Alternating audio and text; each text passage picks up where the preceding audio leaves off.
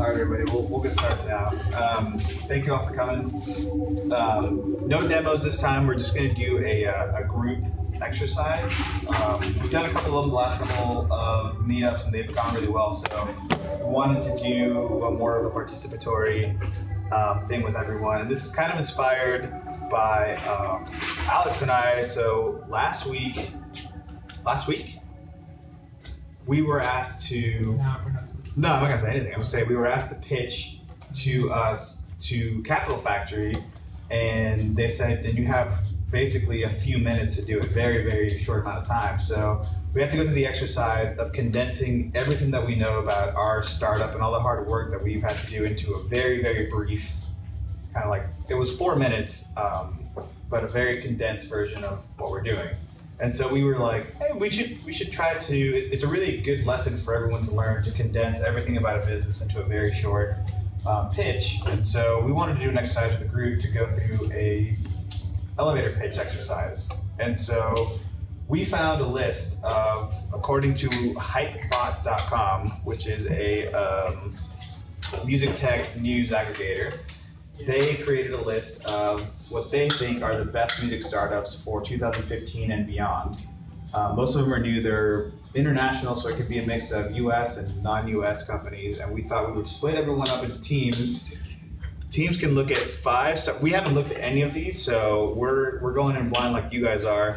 Check out the technologies, pick out the one that you like the best as a group, and we'll have somebody come up and do an elevator pitch for us to try to condense all the stuff that you learned fairly quickly and try to sell us on why it's cool, why it's relevant, why we should be interested in this technology. Afterwards, you guys can say if there was one that was really terrible, one that was cool but didn't quite make the best one, and just start a conversation around, you know, what are the interesting music startups around the world. So anyways, we'll divide people up. I don't know how many people are here, but do you want to do introductions first? Yeah, we can go around the room. If you want to just go, we'll do it. We divvied up into groups of 3, so just say 1, 2, or 3, and then just do a quick introduction. I think there's some new faces here, but we'll do a quick introduction, say who you are, what brought you to the group, and then we'll go from there. Just shout out 1, 2, 3 so you know what group you're in. Oh, I'll go first. 1, Luis. I am a co-founder of both this Meetup and also Music Meets Video, which is a startup that I'm working on with Alex, and we host cover competitions for up-and-coming artists. Backgrounds in finance, and I also work for a venture capital firm in town called Startup Runner. All the same things that Luis said. My background's in design and video production, and I work in freelance design. You're 2. Gotta say your number first. I'm 2. I'm 3. I'm Alex. Alex Aaron. Just moved to Austin recently to help out my parents transition to an assisted living facility. And let's see, my background is, I guess I was mainly working as an investor for like 20 years on Wall Street, and involved in all kinds of things there with investments. And now I have retired to Austin, where the young people go retire, like Portland, India. And I guess now I'm an independent artist, let's call it. I'm Mike Hocanado. You're 1. You gotta say your number. I'm number 1. And I'm a software engineer. And I code, and I also do music on the side, as well as code music, I guess. So that's what I do. Yeah. I'm a 2. My name's Tim. I'm a medical librarian, usually in town for a conference. I know Mike pretty well, but do a lot of this in the library fields. Give it a shot. And where are you visiting from? Fort Worth. Oh, okay. So not very far. Okay. 3, I'm Mario, as the shirt shows. Trying to get an ed tech startup off the ground. No, It doesn't have a L, that's fine. Yeah, I like music. I'm Andy Ellery. I've got a music startup. It's an iPhone app, sending new release and concert updates. Moved down here in October. My background backgrounds in advertising, monetization of apps, websites, and Two. I'm Jen Adams. My background is in copywriting, direct response sales, lead generation, and my husband and I just moved up from South America on Friday. So we're new in Austin. On Friday? Wow. Yeah, we're South America? freshies. Yeah, South We are America. total freshies here in Austin again. Ecuador. Ecuador? Very nice. He's in the music business. I'm along for the ride. Wow. So How long have you been in Ecuador? 5.5 years. Where in Ecuador? Cuenca. Okay. God, beautiful city. Been there. I have. Yeah, cool. the shadow Been to of the the Incubator? Where am I at? 3? God, Yeah. lost. 3. My name is Benjamin. I'm a producer, musician, guitar player, audio engineer, and like Jen said, we just moved here on Friday, so trying to get to know the music scene and the scene in general here in Austin, and that's it. Cool. One, Matt DeWitt, visualist by trade. I spent a number of years with R&D for PRG and went independent for a few years. I'm taking a break from touring to get back to development and building fun tools to make live shows awesome. What's PRG? Production resource group, they do all the really big productions. Okay, cool. There's a couple other guys in the group, they're not here today, but they're also working on live music tech, so you should talk to them. Right here? Yep, there's one right in the back. One just walked in, but. Y'all need to talk. What was one? Alright. 2, my name's Eric. Background, I guess, in marketing and robotics.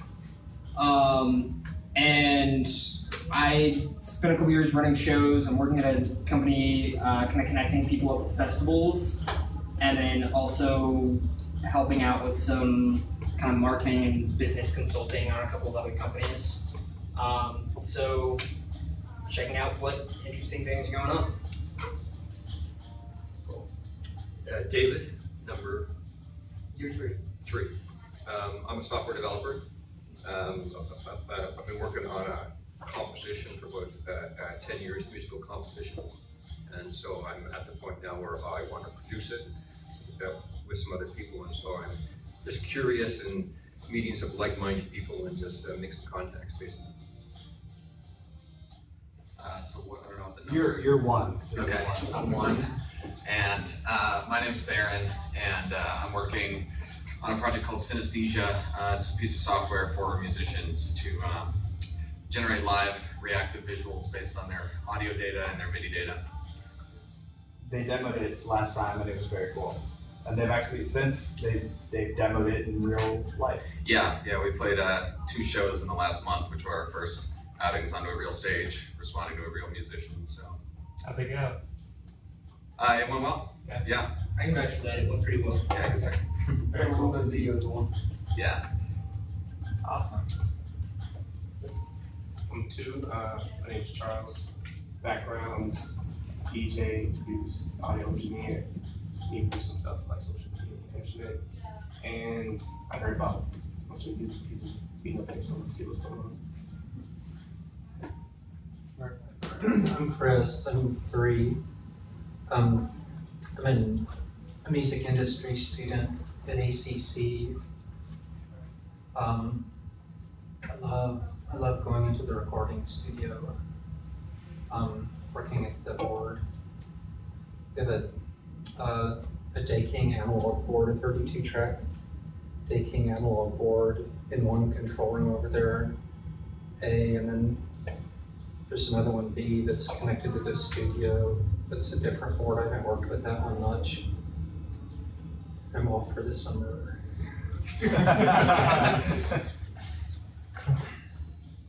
My name is Julie, and I'm here with Chris, first of all. I'll tag him along, but I work with handicapped, paraplegic, quadriplegic needs. I dabble a little bit in app development on the Windows desktop and the phone. I'm kind of learning Android, but it's interesting.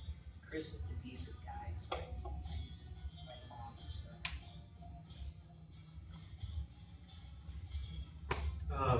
My name's Chris. I'm here writing an article for Downtown Live. Hey, everybody. It's about this music tech meetup, and if you guys have any cool stories you want to cue me on to, let me know. I'm always down to find some good pieces and get some good publicity and press up there. Cool. What's Downtown Live? Downtown Live is a social media network for musicians in Austin. And what it does is it puts their SoundCloud players up there, their open availability dates, and these artists can create profiles. So what they can do is when venues have profiles, they can actually direct their book to go and bypass booking agents. It makes the booking process a lot easier and connects the fans, the venues, and the artists all in one local spot. Cool. You're two, by the way. My two? Yeah. And three. David, 3, seriously. I do tech support for Apple full time, and it's pretty lame. And then I guess I'm just part-time bedroom producer / DJ / guitarist / Guy Fieri enthusiast. Very cool. A lot of audio engineers in the house tonight. Like 5 or 6 out. Cool. Well, should we get started? Yeah, let's go. So I guess all the 1s hang out over here, 2 somewhere back here, and 3's up front here. Beer in that thing? Yes. It's gluten-free beer. Awesome. What?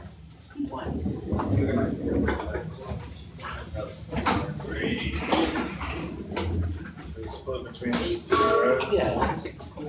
Alright, what's the I'm a 2. Yes. Do you want to quickly explain to the 2 guys what like I said over here? Yeah.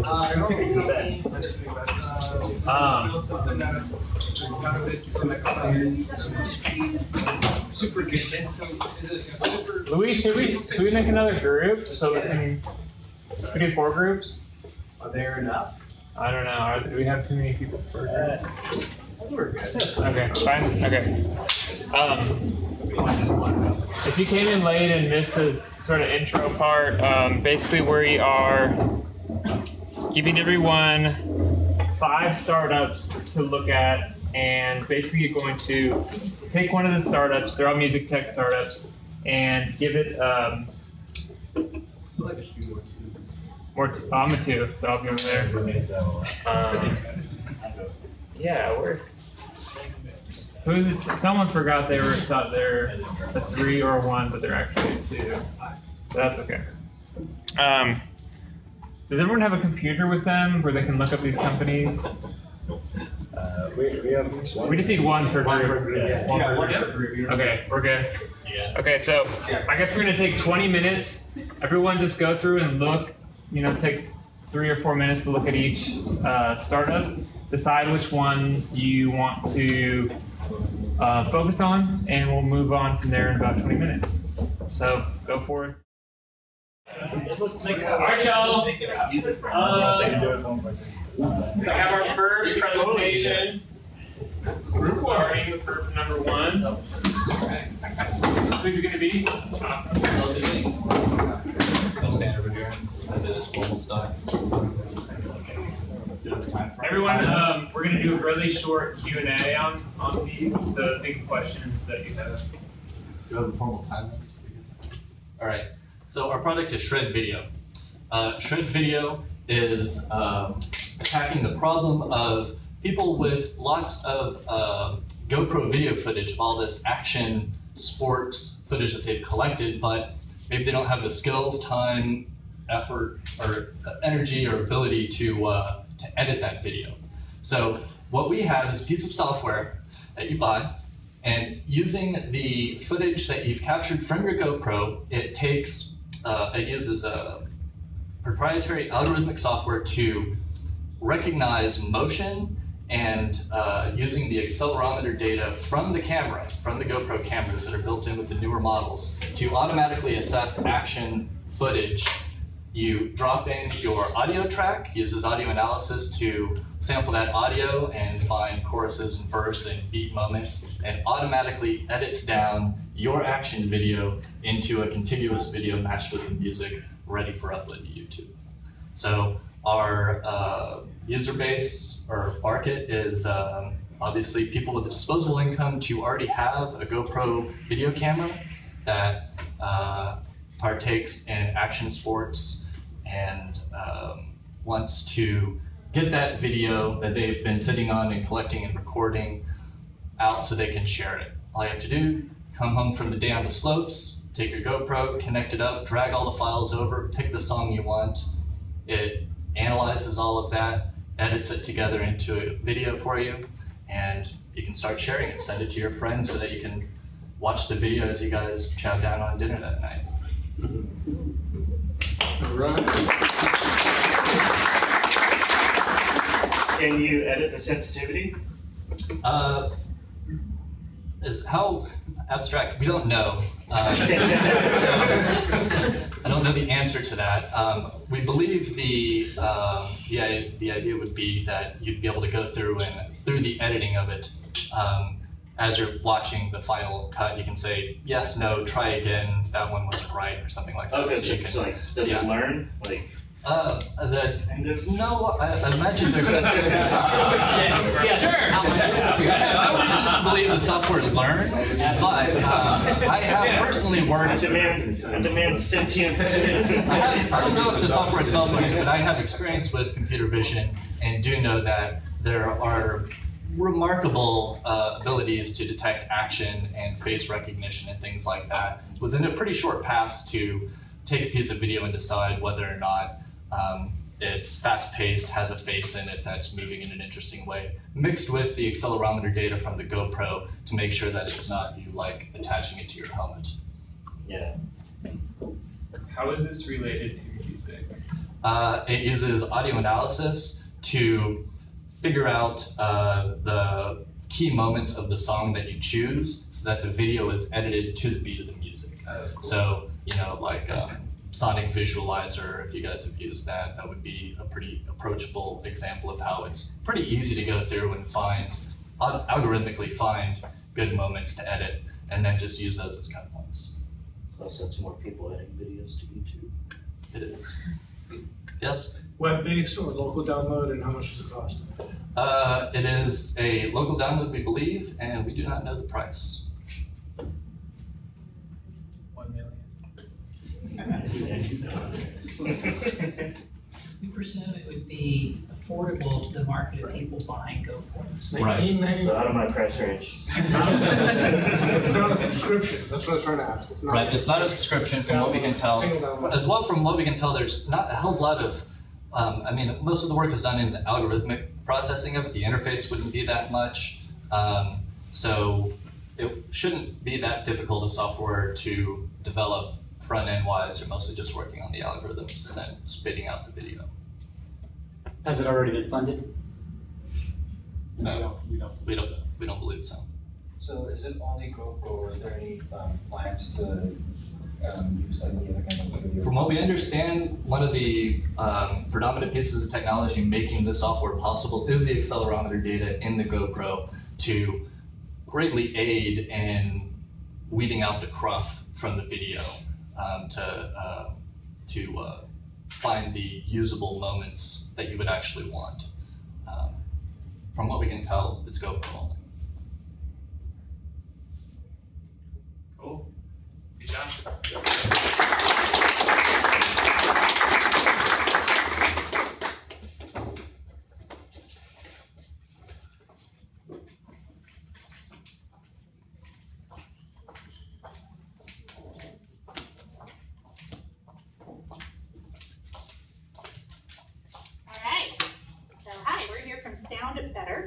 And Sound Better addresses the problem that as a musician, most of the time, what you can do project-wise and career-wise is limited by who you know. So whether you're a producer, you're limited by how many contacts you have for your studio. If you're a session musician, you're limited by how many recording people you know. If you're a bedroom artist or geographically remote, you're limited by the other connections in the music industry that you have. So we've created a platform that lets you connect with talent from around the world to finish your recording, find session musicians, and connect with producers who can give you a great mix. Yeah, that's where we bring in the whole Sound Better piece. Basically, we allow you to as an artist, connect up with producers and audio technicians, or connect up with session musicians. As a producer, it allows you to find more people needing your services. And so we're not just focused on the giant studios and the big artists that are gonna know each other. They're gonna be the names that are known. We're much more focused on the artists and the producers that have the talent, but don't necessarily have the connections. Those are going to be the people most benefiting from Sound Better, and connecting them up allows a lot more work to get done for much better prices for the artists, but more work for the producers, and overall allows people to create their music and make it sound better. So the platform that we've got, if you use Elance, it's laid out kind of like an Elance for this different project. You can load in your personal profile, it's free. Whether you're looking for a producer, or you are a producer, or you're a session musician, or you're looking for one. So you can load in about you, samples of your portfolio, and then start matching yourself up with other people in the system that are in your genre, or that if you want to record a song, someone who does recording.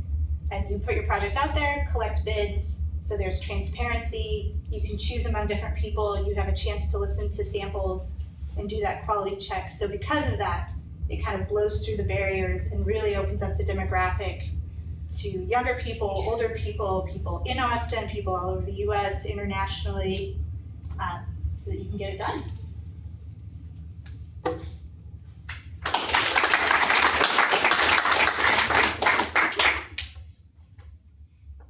Questions? So is it more of like kind of like a social media thing, or like can you post like projects, have someone work on it, and then like kind of like a collaboration type? It's much more of a model similar to kind of like an Elance, where you post kind of, this is the project that I want to do, and basically people on the production side will bid on it. Okay. And then you choose who you want to go with based off of their samples, their ratings and recommendations from the musicians. Like, on their profile? Yep. Okay, cool.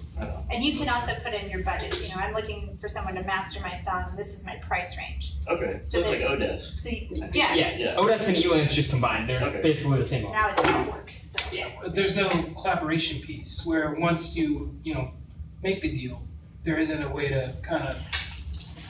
It's more of a okay, do this and then come back and bring it to me, versus like, here is like the piece that you need to work on. Let's collaborate on it, work it together. Well, in most kind of music production environments, that's really going to be an inherent thing in it. Because if a musician is working with a producer, there's kind of a necessary geographical relationship.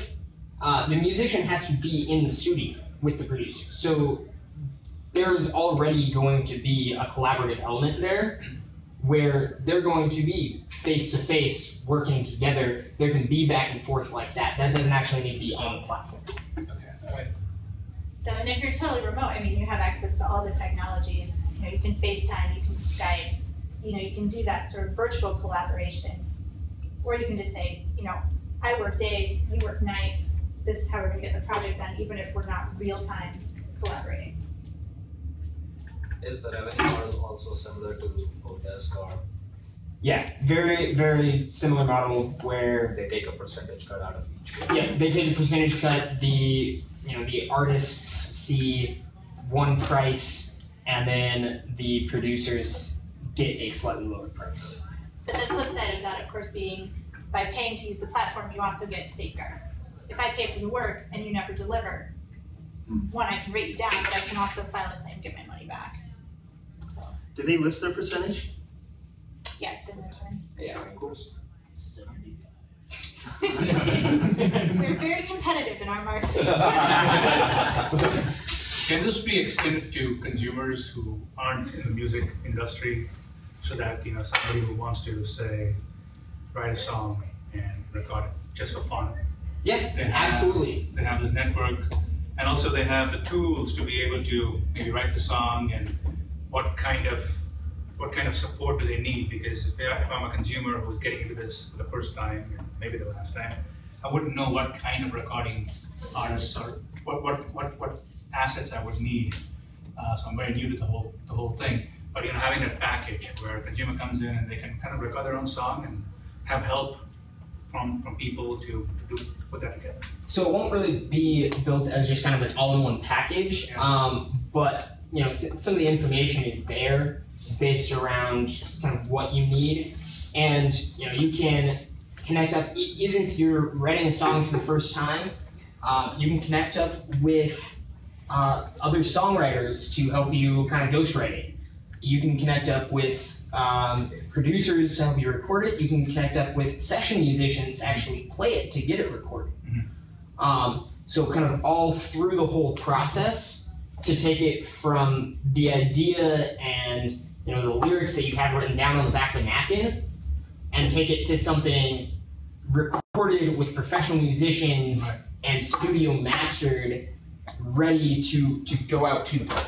It's almost like a consumer can write a song with lyrics and then push it into this platform and then have, say, 6-7 guitarists create a version of that song, send it back in an audio file, and you kind of get to pick which one sounds really cool, and then you go with that. Well, and you can get your best guitar and get somebody else to do vocals and somebody to do drums, and then take those 3 pieces and have a producer mix them all together so that you have one song with the full profile. The full effect. Nice. Cool, good job.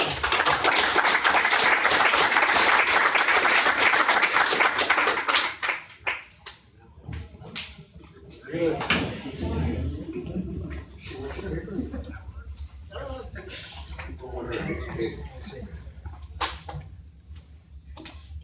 Howdy y'all, we're Group 3, I'm David. I'm Darren. And we had Dice FM, which it's an application that's currently based specifically in London, but it's really good for finding new artists and going to new shows. So just think of a scenario where you just flew into London. You're gonna have like a 48-hour layover for whatever reason, because not at book flights, I guess. But so you got 48 hours to kill in London. You're not really into music. I mean, you kind of listen to what's on the radio, whatever. But either way, you want something to do. So you know that your friend mentioned Dice FM to you. You pull up the app on your phone. It gives you like a breakdown of who's going to be in town that night, where they're going to be, how much tickets are, and also kind of breaks down how popular those bands are, how many people are going to that show, and like what they're similar to. So let's say you find someone you're not really familiar with, but you can see that it's going to be a cool show. I know that they're kind of like these other bands that I really like. You can go ahead and book tickets off of there, and Yeah, so how they go above and beyond in this whole process, it's like you might be thinking that, well, there's a lot of places I can go that kind of like, for example, like an Eventbrite or a Ticketmaster or like a Live Nation, where it's like, yeah, I can get a sense for what shows are going on. The way Dice works is they offer you access to, if there aren't tickets available for a lot of these shows that are, for up and comers where they're likely to sell out really quickly, they offer exclusive tickets that aren't available to everybody else. They offer a waiting list for tickets, so they can notify you if tickets become available, if more tickets become available for a specific show. They're also, the recommendations are backed by fan input, and they're also backed by the team at Dice, and also by Red Bull Music Studios, which are the same people behind, for example, the Red Bull Music Academy, Red Bull Freestyle Competition, and Red Bull Culture Clash, which are big outlets for brand new music of all types around the world. So that's something that they offer, to be able to give you the best recommendations. And they do all their ticket booking with no ticket fee, which is just about no ticket booking service will give you that. So yeah, it's pretty much what Dice FM is useful for. Again, like I said, it's as of right now, it's just based specifically in London, which London's already one of like the music capitals of the world. So I'm sure that'll expand within time. Yeah. It's really, if you think about it, it's applicable to just about anywhere that has a decently sized music scene. It's like you might think about just touching down in any city, and it's like, how do you even find out who's doing what? It's like that's where something like Dice would come in, and to be able to get tickets that everybody else can't get, be able to get on a waiting list and get no booking fees, a win-win. So. No. And that's what's up. What's the relationship that Dice has with the different venues? We don't know specifics. We assume that because their website was actually pretty heavy on the fact that they don't talk about how their revenue is made. I think it's mafia, but we assume that it's due to two things. We assume it's a corporate sponsorship, which is why they're able to do the Red Bull Culture Class, things like that, bring those artists. But I also think that it's they have to be getting a percentage off of the venues, because the venues, at the end of the day, they want to sell that show out. They don't want to be 10 tickets short of selling out. So that's kind of where Dice comes in. They take those 10 tickets, they offer them, because you're not going to go to a show if you assume it's going to be selling out. That's 10 more tickets that they will have sold, And I think that a lot that comes into that is that lack of booking fees, There's a lot of people I want to go see, but when I go online to buy tickets to it, it's like a $20 ticket and then tax, some fee, some other type of fee. By the end of the day, it's almost a $40 ticket. I don't $40 want to see whatever band it is, but I'll go see them for $20. So keep in mind also that if you go to the website and you take a look at the venues they're partnered with, some of them are actually really, really huge venues, like that are known throughout the world. And they have artists on there they have a lot of artists that are unknown artists on there, but they have several artists on there that are already big and are already internationally known artists. Yeah, so it might not be just like 10 tickets more that they're able to sell. It might be 400 or 500 more for a show where you're going to have a few thousand people. Is there any weighting on the results based on the user's play history, like scrolling or? You mean does anyone get Well, does it get suggestions by your account from other connected accounts? Like it knows that I listen to. I don't remember if it so. Because that's what I assume it does, because that's what Bands in Town does. You connect via Facebook or via Last.fm or what have you. And I'm fairly certain that's how it gets its recommendations. So, like I said, you're in London for the day, you don't really care about music, but you know that a lot of your friends are, and you trust their judgment. You can see, this is kind of what's recommended for you. Well, I see a broader market, not just in someone that's there for the day, but someone living there. You can have it set up with, and to maybe alert them, hey, this show that a band that you listen to is playing tonight, and there are extra tickets. Yeah, exactly. And then that's why I think, it's starting out in London, it sounds like something that has the potential to grow. Obviously the bigger music cities, Austin would be a good choice. It would also be helpful in the more rural areas, because if you've got those people who are living in, just outside of Chicago, and they really want to go, everyone's always going to Chicago or something, they'll be more likely to go to those bigger cities, and to the point where bands would identify with that, venues would identify with that, and so those smaller cities would then start to build venues and all that. The tickets guaranteed though, right? If there's a big enough wait list, then how are you guaranteed actually getting? You're not. You get put on the waiting list. Does you that cost extra to get put on? No. That would ruin their whole selling point. It's all at no fee. But if you keep getting on a waiting list to shows that everybody else is going to, how do you actually get to go to a show? Well, roll the dice. Well, why I love that one right up there. For the shows that we looked at, they weren't actually sold out, so it's like they had like a direct buy link to go and put a ticket in your cart and get it right there. Yeah, you're not going to be getting a ton of tickets through this app. I didn't ask for that, so. Yeah, so I mean, if they the text show you is when they're available. Yeah, if it comes available, they'll let you know. So it is like a game then. They did have Taylor Swift on the website, so they're telling yeah, well, I mean, good- they like good chance I to said, do it's that. like not all the shows are going to be sold out. In which case you'll just be able to straight up buy the ticket. But you know, it's like for shows that it's like they sold a bunch of them, and then the venue decides that okay, well we can. Well, that's where the tracking comes in too. You know, if it's something that they see that you're tracking, you know, you're tracking so and so band, you get a heads up. Yeah.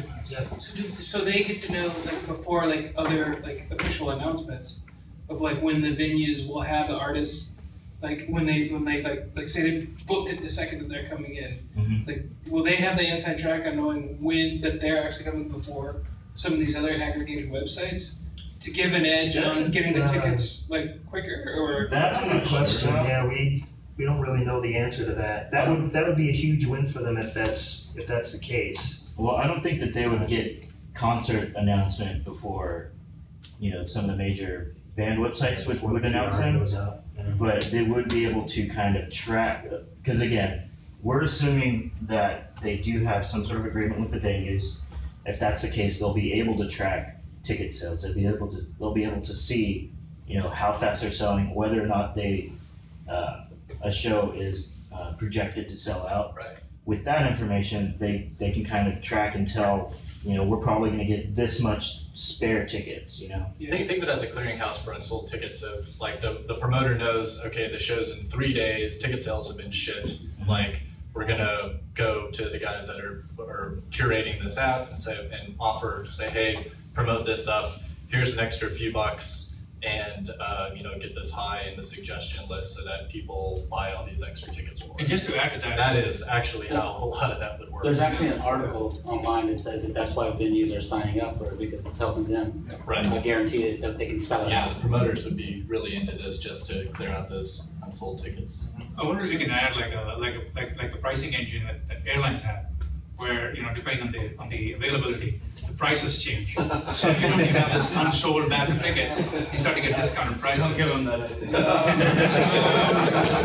That's not how the guarantees of venues work. People hated surge pricing on Uber. Good job, y'all. We have 15 minutes left, so if y'all want to just talk with each other or whatever, I doubt there's any beer left. But, No, that's it. Thank you guys. Thanks for coming.